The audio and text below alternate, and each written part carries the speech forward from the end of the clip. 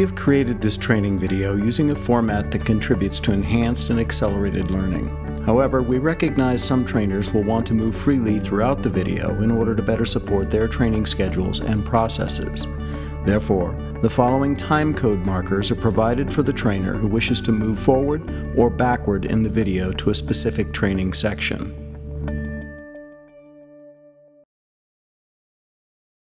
Severe limb trauma is a common cause of moderate to severe extremity bleeding, amputation, and fatalities.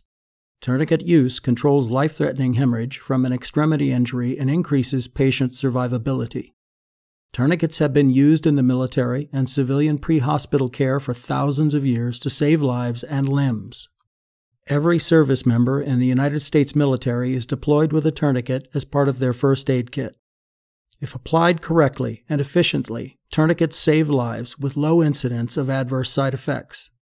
Methods to stop moderate to severe bleeding, such as pressure points and dressings, take considerably longer and do not ensure that blood loss is completely stopped. Tourniquets provide EMS personnel with an effective tool for decreasing blood loss when elevation and direct pressure fail. Tourniquets offer EMS providers a quick and effective solution to stop extremity bleeding, allowing time to assess for other injuries or treat other patients. The use of tourniquets during man-made or naturally caused mass casualty events extends resources. A study at Boston Medical Center from 1999 to 2006 found that pre-hospital tourniquets can be appropriately applied to control life-threatening hemorrhage from an extremity injury and that their use is not associated with neurovascular complications. The MATResponder is fast, application and blood flow occlusion in under 30 seconds. It is safe. Compression can be applied in small, controlled increments. The MATResponder is easy to use, designed for all levels of medical personnel, and can be quickly taught to non-medical personnel. The MATResponder is effective. It provides 100% occlusion of blood flow as measured by Doppler blood pressure and oximeter sensors. The tourniquet is efficient. It can be applied with one hand. The MATResponder is multi-purpose. The open C-cuff design allows the MATResponder to be applied to both arms and legs, including trapped limbs. The MATResponder is versatile and can be used on limbs as small as a 4-inch diameter forearm to a 39-inch circumference thigh. The MATResponder provides rapid release and/or reapplication in 10 seconds or less. The MATResponder is secure. The mechanical advantage system ensures that the tourniquet does not slip or loosen during the application process. The MATResponder tourniquet is lightweight, weighing under 6 ounces, and comes in a compact package.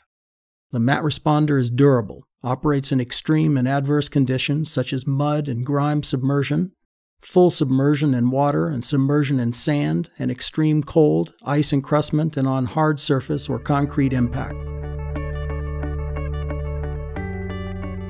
The MATResponder comes packaged in a clear bag with notches for easy tear opening. Inside, you will find the MATResponder and the two-sided printed instructions for use. These instructions are printed in several languages, and among clear and concise application instructions you will find the important lot number, expiration date, and corporate contact details for Pyng Medical. This is the adjustment buckle. This is the adjustment webbing. This is the buckle hook. Let's stop for a minute and look inside the hook. There's a small detent that is designed to lock the buckle into place during application. When you connect the buckle to this hook, it is important to lock it into place before attempting to tighten the webbing. This entire piece is called the C-cuff or the chassis. It is the body of the MATResponder. Shown here is the turnkey, which rotates in a clockwise direction only. It is used to tighten the tourniquet using very fine micro adjustments. Here, on the upward face of the turnkey, is the application time label. Providers can use a Sharpie or ink pen to annotate the time of the tourniquet application, or the time that they make any adjustments to the tourniquet. This neoprene covering is colored in EMS safety orange, which allows medical personnel to easily identify the presence of a tourniquet. The covering also protects the inner workings of the MATResponder, the mechanical advantage system, which allows you to easily tighten the tourniquet and apply sufficient pressure to occlude arterial blood flow with as little as 2 fingers if necessary. Also visible on the neoprene covering are heat transfer markings. This marking The release transfer identifies the push-to-release button that will disengage the mechanical advantage system and instantly release pressure on the tourniquet. Shown here is a spring-loaded friction gate on the adjustment buckle. Pushing on this gate lifts the bar from the adjustment webbing, which allows the webbing to move freely through the buckle. If this gate is released, the teeth will engage the webbing, holding it securely in place.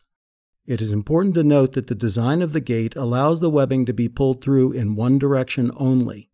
This allows the webbing to be tightened by pulling the loose end of the webbing, but with the gate released, as the tourniquet is tightened, the gate locks down on the webbing, preventing any slippage. To loosen the tourniquet, you must either press the buckle gate, lifting the teeth from the webbing, or you must press the release button, or you can unhook the buckle from the hook on the chassis.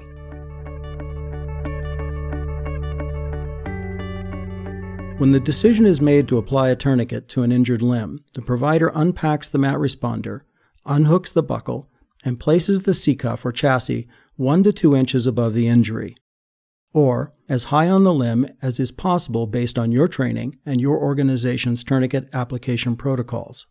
How the hook and chassis are oriented depends on the position of the provider applying the tourniquet. In this example, because the provider's dominant hand is his right hand, he is on the patient's left side. The best orientation for the chassis hook is to the outside of the patient. This is because the provider will pull the loose end of the webbing to tighten the tourniquet, and he will have more leverage pulling toward his dominant hand than he would pushing away from it. In this case, the best way to position yourself relative to the patient is to work on the side of the patient closest to the injured limb. It is counterintuitive and mechanically awkward to work across the patient's body. Therefore, the best rule for orientation on the fly is to orient the hook of the chassis toward the provider. If the situation dictates how you must position yourself relative to the patient and due to confined spaces or other environmental considerations, you are forced to work across the midline of the patient, just remember to point the hook on the C-cuff toward you, and you will have the maximum leverage for tightening the tourniquet. Hold the C-cuff with your non-dominant hand and pull the loose end of the adjustment webbing with your dominant hand until the tourniquet is seated firmly and tightly against the patient's injured limb. You should not be able to fit more than 1 or 2 fingers underneath the webbing at this point. It is important to tightly pull the webbing before attempting to rotate the turnkey. Slowly twist the turnkey in a clockwise direction to tighten the tourniquet. Continue turning until the bleeding stops. That is your guideline for how tight it needs to be. The patented mechanical application system on the MATResponder allows for fine micro-adjustments in pressure, requiring minimal user-applied force by the provider during the application process. The turnkey is so easy to turn that it can be accomplished with just 2 fingers, or even if the provider has an injured hand. The mechanical advantage technology is what makes this possible. With the hemorrhage controlled, flip the turnkey down into the folded position to reveal the application date and time label. Using a Sharpie or ink pen, annotate the time of the application. If you move or adjust the tourniquet at any time, annotate the time here again. Before attempting to transport your patient after applying the MATResponder tourniquet, it is important to secure the excess adjustment webbing.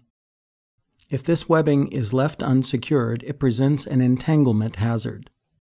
The webbing could snag during movement or transport and force an accidental, rapid release of tourniquet pressure. This in turn could cause a potentially fatal rebleed on your patient.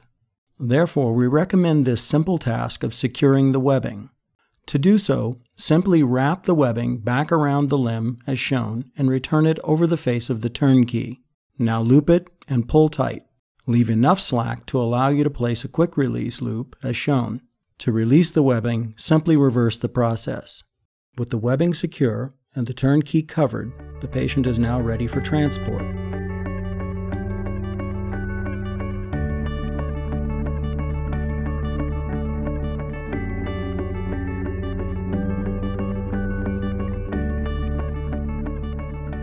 The MATResponder comes out of the package in the ready configuration. That is, the mechanical advantage tightening system is unwound and ready for application.